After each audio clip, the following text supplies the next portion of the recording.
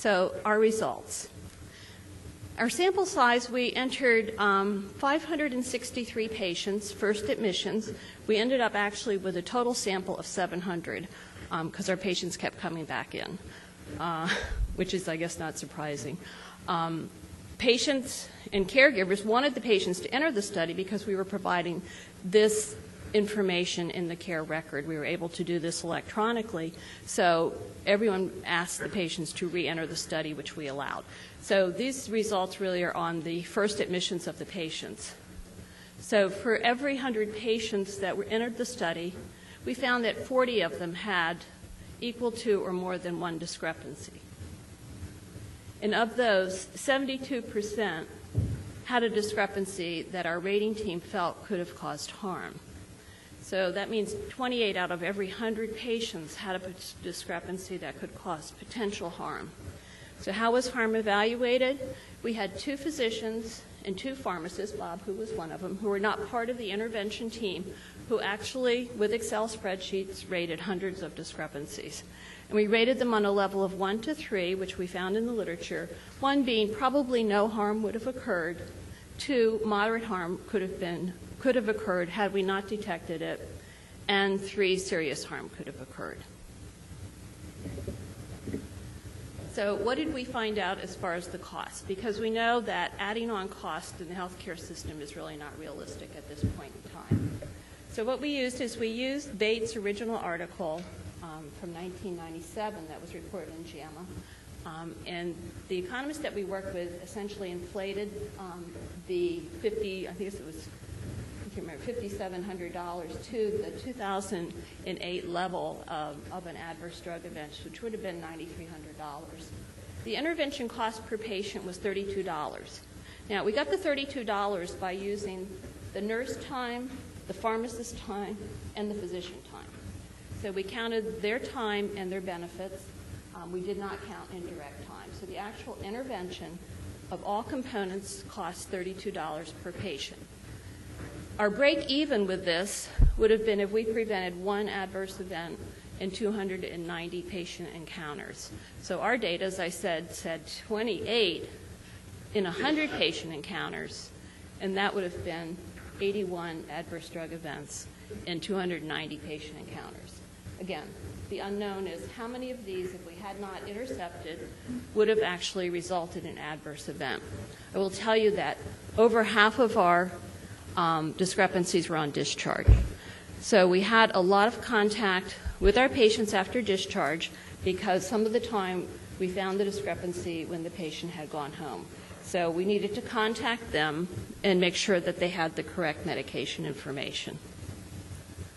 So the importance of findings, well, we feel this does improve patient safety, improves the appropriateness of care. And again, this is something that I think we all need to think about as we ask the bedside care team to perform medication reconciliation as part of the Joint Commission's requirement. This is a very difficult task for certainly this subset of patients.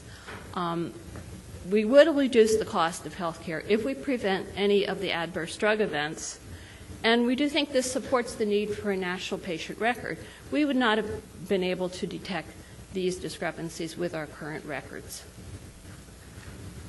So next steps. Well, we think the model is feasible, replicable, and our goal is to now make a dissemination plan and hopefully sell it to our hospital so that we can implement this. And actually, these results have not, the team meets next Tuesday to actually look through the study results. So these are brand new results. The Joint Commission, we feel this should certainly be a model that we at least talk to them about because we think other hospitals may be interested in at least attempting to look at this type of model and certainly recognizing the indirect, the time that this second team took and can the direct care providers actually do complete medication reconciliation. In our community pharmacy, Rite Aid is the only reason I put that in is because Baltimore is full of Rite Aid pharmacies, and they're in every community. And that's what our patients use. But any of the community pharmacies we called, they need to be part of the information system. We can e-prescribe to them, but if we can't get that information back from them in the record, then it's all a manual call again. So part of the consideration should be that. Finally, The last next step is we actually knew that we had a lot of issues after the patients went home. Our patients took an average of 7.5 medications. And so what we did is we actually decided to do a small pilot study where we actually went to the patient's home and visited them. So we were able to visit about a dozen patients, and we were trying to find out what the patients actually were doing at home. And I'll just tell you two very short stories. We actually called them at 48 hours, and then we went to see them within 10 days. The first patient was a 35-year-old lady who had been admitted for GI bleeding. She had a 15-year history of diabetes, so she was an insulin-dependent diabetic. And I'll just show you the little bag here from Rite Aid. She was still having some GI bleeding, had already been into the emergency room of another hospital. Of course, we're not all connected, so we didn't know until she told us. And one of the medications we had prescribed was Protonics. So among all the meds that she had on the counter, we were looking for the Protonics. And in the bag, the nurse found a note that her managed care company wouldn't fill the prescription. So there was a recommendation for her to call her physician. There were 2 other medications that were recommended.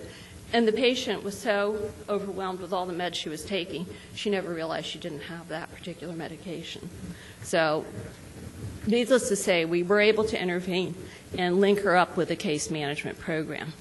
The other lady actually knew every medication she was taking, and her sister and her nephew all helped her. The only problem she had is she actually stored her medication in this pill box. So on occasion, which we thought was probably infrequently, but then the sister said was actually more frequently, if she forgot to take the medication in the morning and didn't remember to the evening, she wasn't really sure, and these were cardiac and blood pressure meds. So we found that she was probably missing her meds about 3 times a week. So just by sitting there with her and redistributing meds into the type of pill container that we had, we were able to take care of that intervention. So talking on the phone to her, and we'll close, we did not detect this. She knew her medication. She knew them generically, but when we went to the home, that's what we were able to find. So we think this is an important component that we're going to look at as taking the next steps for this community, because we think this is very important for the community as a whole. The team was great. We hung in there all together. Our physician support was great. They always backed us up if we had any clinical issues. And I guess we all stayed together for 2 years. So. Okay, and certainly thank you for this grant.